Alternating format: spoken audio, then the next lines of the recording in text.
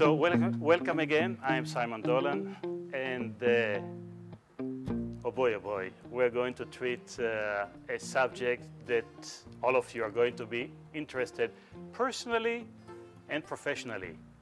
The big word is stress.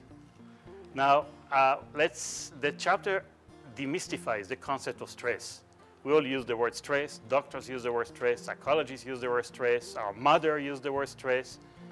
But what is stress all about? One thing is for certain.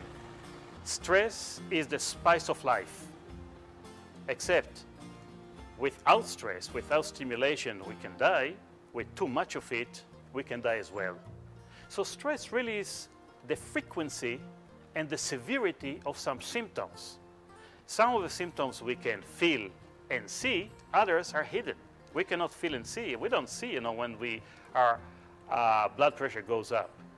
In our organization, we talk a lot about stress.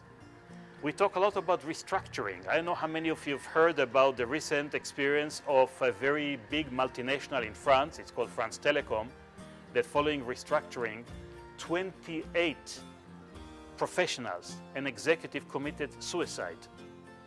In the same company that you guys are using your tablets, your iPad, your iPhone, they're being produced in China, in a small village.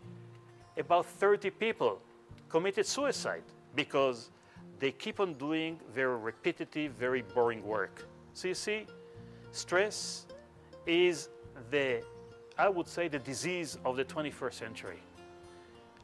And I'm not talking about acute stress. I'm talking about chronic stress, the one that has no color, it has no odor, but after you read the chapter, you see that it can make you sick and it can even kill you.